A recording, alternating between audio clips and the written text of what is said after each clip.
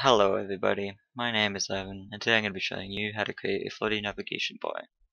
First thing when you create a new site is add in the style tags. Then, inside the body, go ahead and add a div ID navigation bar. You can call this whatever you want, just keep that in mind when you're adding in the rest. Everything inside this div will be a part of the scrolling navigation. So all of your text, your logos, anything you want to scroll down will go inside of this and will follow with it. So just keep that in mind. Inside of there, I went ahead and I added in another div. I called this div nav, or div class nav.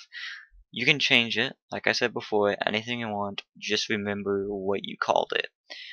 Then what I did is I opened up CSS, put in dot blank. For me, I put in dot nav or whatever you called it into there. Then add width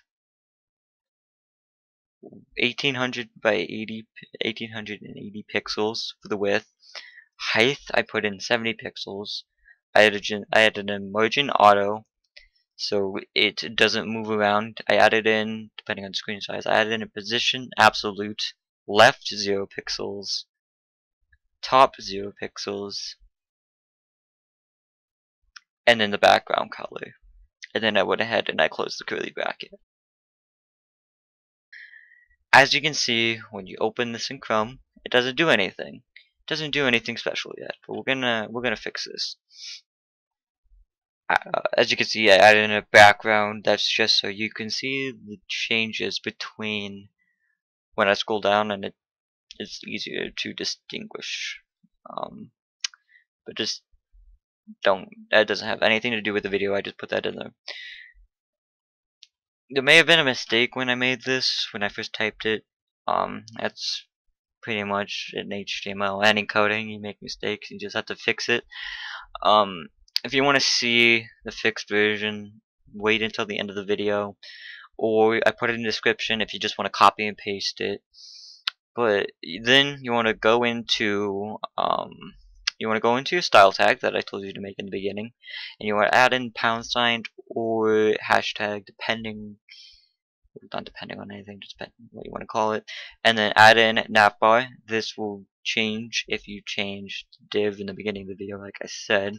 Curly brackets, position, fixed, top 0 pixels, left 0 pixels, z-index 999, width 100%, and then end the curly brackets. And don't forget the semicolons and all that. You can see that clearly in the video, I'm assuming.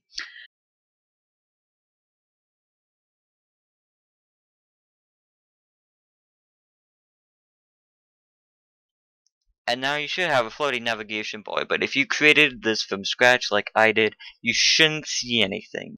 Nothing there. You could just scroll down, and when you scroll down, you should be able to see that your navigation bar actually follows your page. I think this is super useful in creating a website, and I'd like to thank you guys for watching. I hope I made this clear and easy to understand. If you liked it, go ahead and give it a like.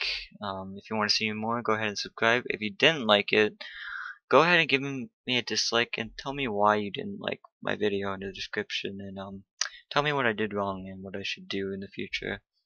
But as for now, thanks for watching, and I'll see you guys later.